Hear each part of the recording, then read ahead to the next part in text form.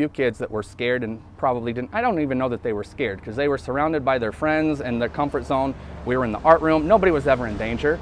Did we make it look like we were in anger or outrageous or hurting kids? Yeah, we did. We made it look that way. It would not have been outrageous if I hadn't dropped the F-bomb, if I didn't say I'm going to bring the wrath of God on Teresa, then nobody cares. Everyone keeps their head down and keep on going.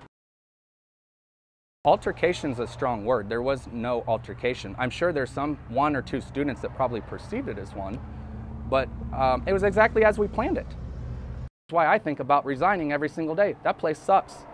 Topeka sucks.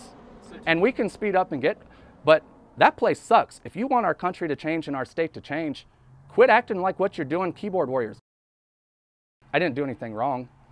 The world thinks no, that's not true. I get way more messages of support that aren't blasting me on because they know me. Just like, not for a second. Do I like that it happened? No. Do I like that I used F-bomb or had to take it to that extreme? No, I absolutely do not.